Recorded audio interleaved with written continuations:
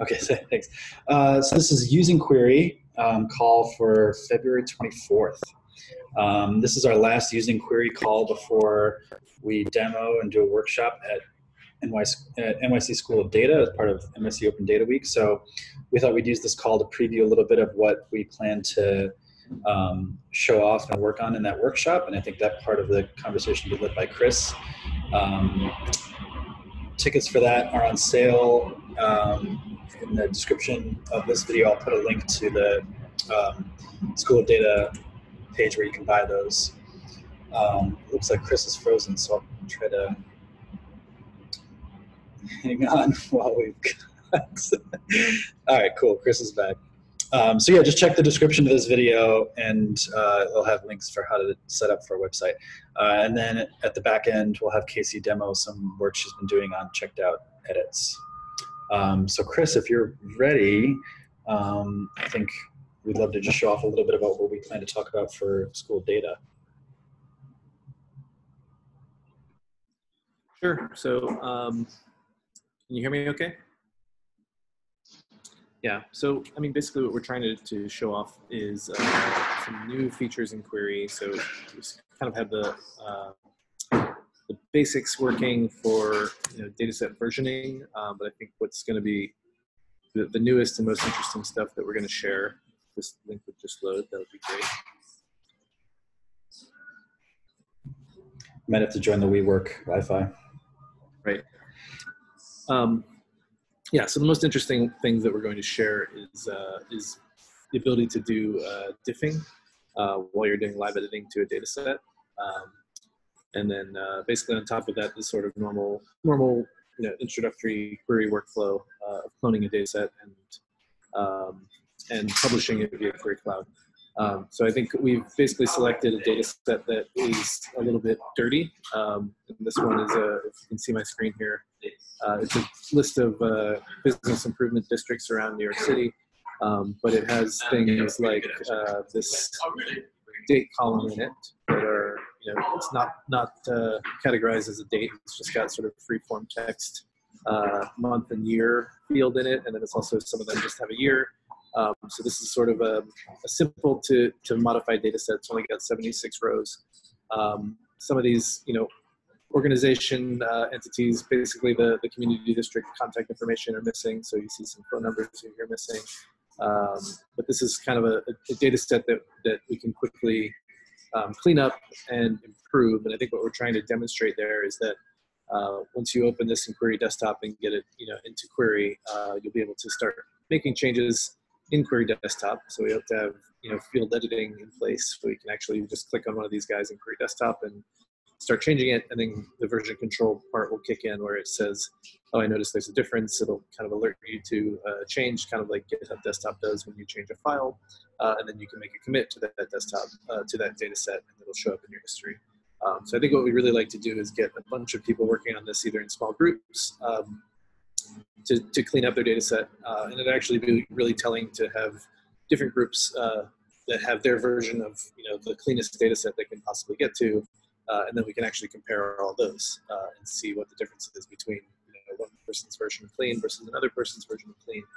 And I think all of it, because it's a version control and each version is they're made by different groups, is easily referenceable and can be cited easily. I think we'll be in good shape to demonstrate the features of version control for data sets with this kind of simple data set. So I think that's what we're going for. Looking forward to kind of sprinting towards adding some last minute features to make this demo really kick, and looking forward to doing that next Saturday at School of Data.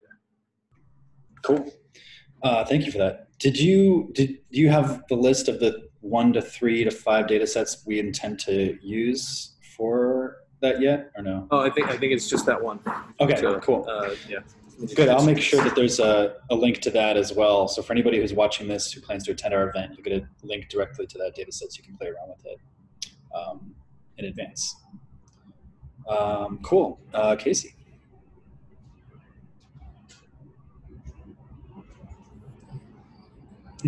Hi. Okay, cool. So I just was going to do a little bit of a screen share and talk about the changes that are being made to get us to the point for the School of Data workshop. So where should I go? Okay. You guys seeing this? Yeah, we're good? Yep. Okay. So basically the main change is previously the only way to edit within the app was to what we call check out the data set from Qri to your file system, which means that there is a link to a folder somewhere on your computer that Qri knows belongs to, that Qri knows that says, hey, this folder contains data set information. We want also, however, we wanted to add the feature where you don't actually have to check anything out in order to make edits in the app. And it's been a little tricky because so much of our design of the process for editing was surrounding this link to the file system. So everything's going to look exactly the way that it did. It's just that now you don't have to click the checkout button to edit. So first I'm just going to add this is the body that I always use. It's like the earthquake data set that is our like main thing that we use here.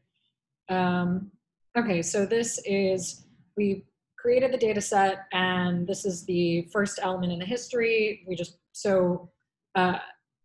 Here there's this checkout button, and it used to be that when you would click on status, there was a pane that would say, hey, you have to check this out in order to make any edits to it. But now you don't have to. Now we currently have editing for README, meta, and structure, not body yet. We have more sort of design and thought that needs to be put into editing cells in the body before we bring it into the app.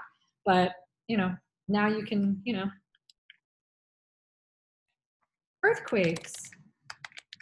And then the app will tell you, hey, this is new. It'll let you, once you've made a change, it'll let you then commit. Once they're gonna add a README, this is my README. And I commit, I'm gonna say added README and meta. And then once this saves, so right now what we're doing is we have, we're basically, instead of telling Qri to look at the file system and look at changes, the app is building up a mutated version of the data set in memory and then sends that to the backend as the changes. So yeah, so if we look here, in our previous version, there was no meta. Now there is a meta. Its title is Earthquakes. Previous version, there was no README. Now there is a README. So yeah, we're getting there. And that's my presentation.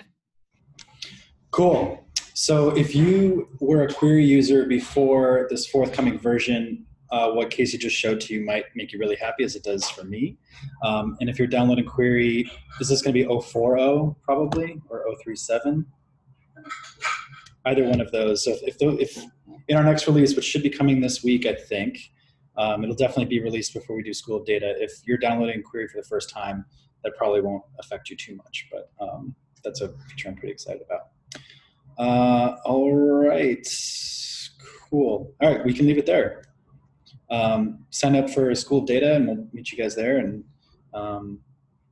if you download Qri and have problems with it beforehand, be sure to reach out to us on our Discord, which I'll also link in the bio or in the description. But that's all we got. See y'all.